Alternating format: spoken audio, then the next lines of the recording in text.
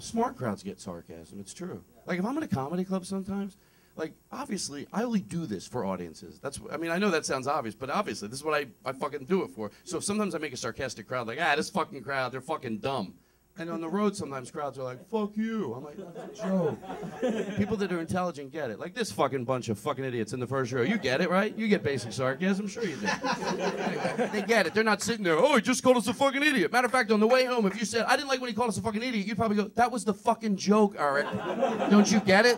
Look at this fucking bunch of queers over here. I bet you fucking get sarcasm, don't you? Sitting there with your half-baked smirk on your face. I'd like to come kick it off and fucking teach you a few things, you fucking half-baked moron. Huh? You get it, right? You're not like, he called me a fucking idiot. This whole fucking crowd gets it. You're all a bunch of fucking nimrods sitting there with shit in your asses, smelling up the room like a bunch of bags of shit. What if somebody still got upset? Wouldn't that be sad?